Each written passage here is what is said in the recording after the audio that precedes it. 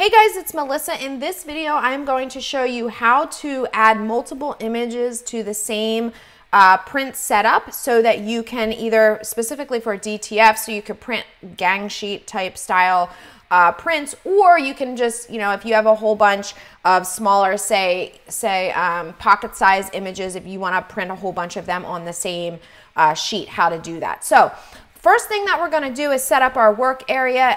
You're probably looking at this if you're wondering, how did I get this print area here for an A3 DTF film sheet? I have another video on that, which I'll link to at the top.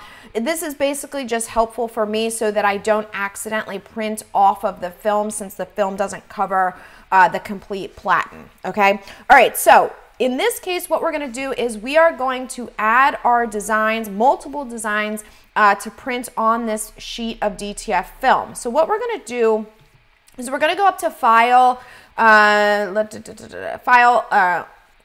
what we are going to do is go up to Edit and then Multi-Image. What this is going to do is shoot us into our computer to find those files. I have a couple of them right here. And I am going to, let's just say I want these three. I'll click Open.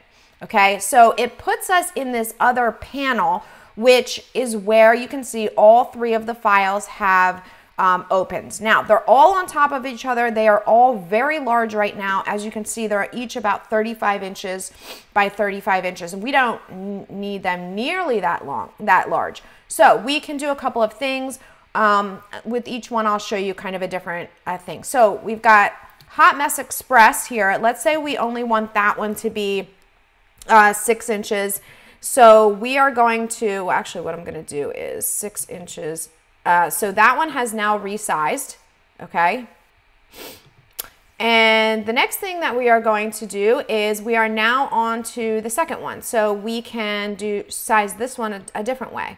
We will scale it down this way by just selecting it and pulling. And what you can see is that as I'm pulling these, watch the dimensions here as I change the size here. See how that's doing that? Okay.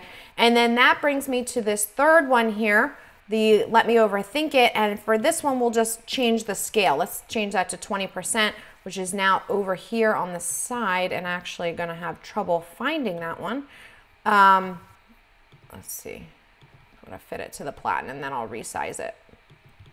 Okay, so if anything ever disappears, you can do that. Just like our top one here, it disappeared. I'm going to tell it that I want it to fit to platen so that it comes right back to center. And then we'll size that one even further down.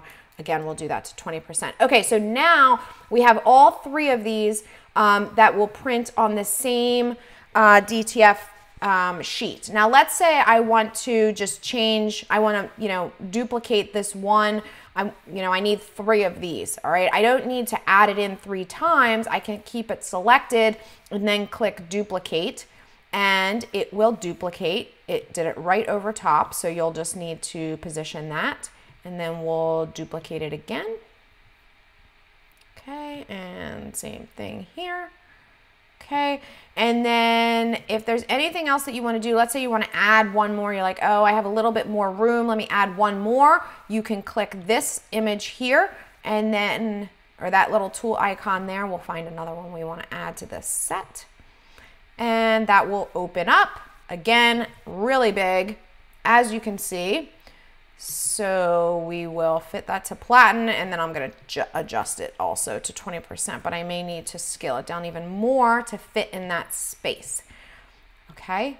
Now, once you have all of your designs, and really this is probably most likely going to be used for DTF, because unless you are putting multiple images together for direct to garment, you're not printing. You're printing on a shirt, so I don't think, at least, that you would want a whole bunch of crazy stuff like this all on one shirt. This would be more for DTF. Okay, so once you've got that all set up, then you click OK, and it's going to shoot you back over into Garment Creator where you're used to seeing it, and you can, finish setting up your settings.